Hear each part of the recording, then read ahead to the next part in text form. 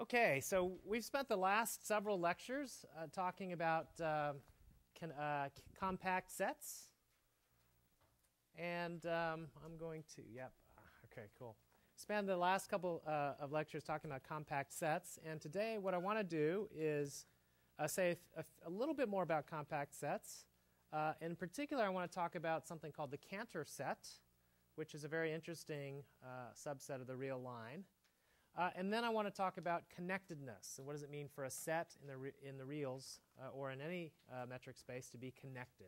Okay, so those are the plans for today. I just want to have you recall from last time, we concluded our time by discussing a theorem of Cantor, which basically says the following. Had to do with an interesting property known as the finite intersection property. So the theorem said if you have a bunch of compact subsets, let's say K sub alpha, are compact subsets of some metric space, X, and let's say that you have the certain property that's true.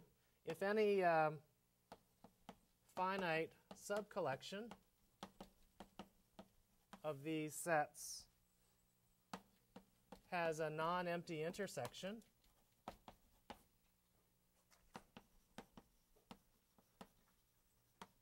then in fact the intersection of all the sets is not empty. So this is what's known as the finite intersection property. Sometimes we'll just abbreviate this by FIP, the finite intersection property. And it's true for any collection of compact subsets of X. Okay, and we proved that last time. And in particular, a very quick corollary that we mentioned last time is that suppose all these are nested compact sets. So let's suppose you have Kn, a sequence of compact sets. You have a sequence of compact sets that are nested.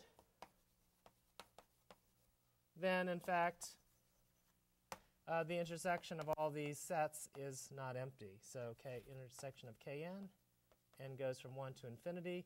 Now, what does this mean? This intersection means basically look at everything that's in all the sets. This actually has something in it. I'll just say non-empty. Okay.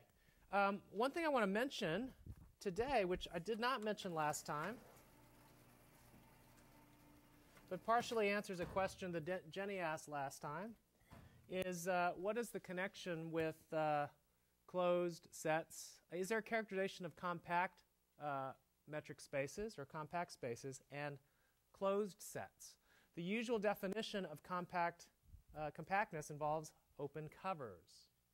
But there is a characterization of compact sets you could take to be the definition if you wanted that talks about closed sets. Compactness and closed sets. So that's the following characterization. It's a theorem. So a space X is compact.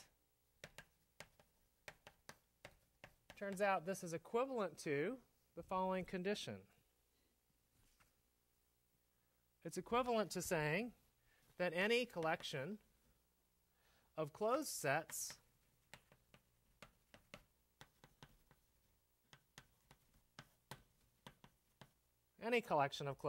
let's say I call these sets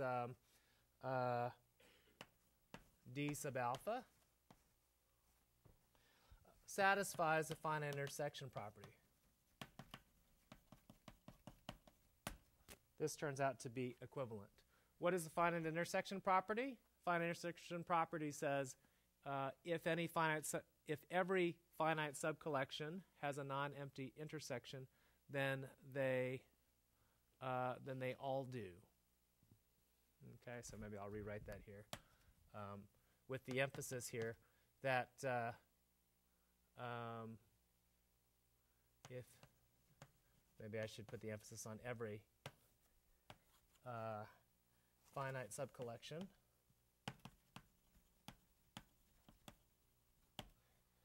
has non-empty intersection.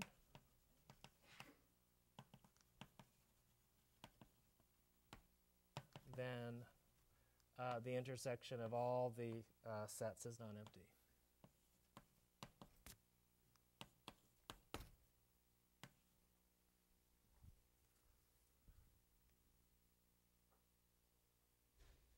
So what does this mean? So if we have a collection of closed sets that has the finite intersection property, and if that's true for any collection, then X is compact and vice versa.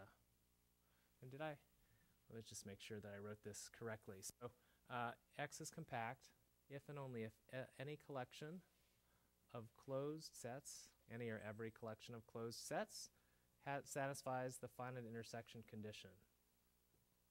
If every finite subcollection has a non-empty intersection, then they all do. So let's just see why this is true.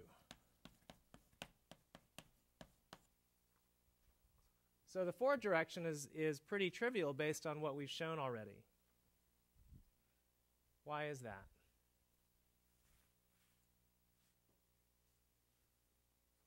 Well, what are we going to choose to be our compact subsets of a metric space? We're going to assume that X itself is compact, and maybe we'd like to use that theorem up there. So you give me a collection of closed sets, and I want to show that it satisfies a finite intersection property. Then what sets will I use in that theorem if I want to apply that theorem? Well, let's look at this theorem says look at a bunch of compact subsets of some metric space. And then the claim is that it satisfies the finite intersection property. Yes? Okay. Well, now I'm starting with a collection of closed sets.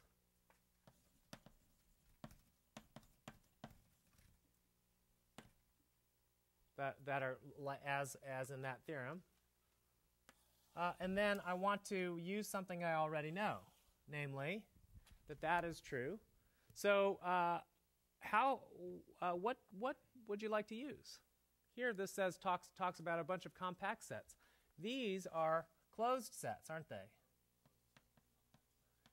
Ah, yes, they're closed subsets of a compact space. So they are, in fact, compact. Okay?